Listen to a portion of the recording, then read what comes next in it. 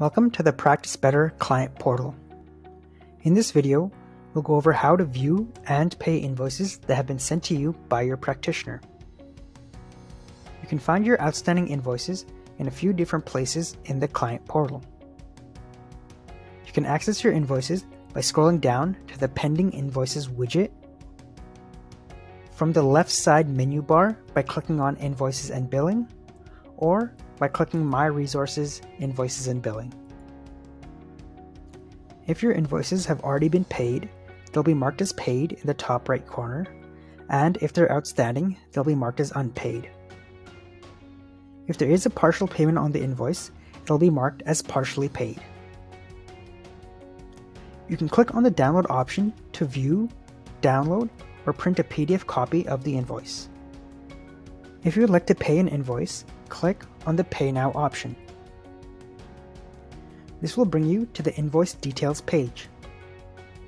You'll be able to review the details of the invoice before making a payment. After reviewing the invoice, click Pay Now to proceed and see your payment options. Depending on the options set by your practitioner, you can either pay the full amount or make a partial payment. If you choose to make a partial payment, you'll see the minimum amount due that can be paid at this time.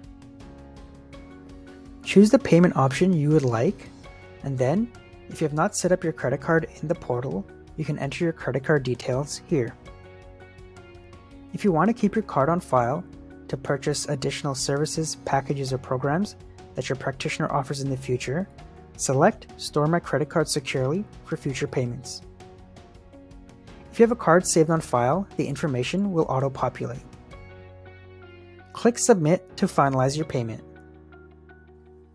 Please note that after partial payment, the invoice will show that it has been partially paid until the full amount has been paid off.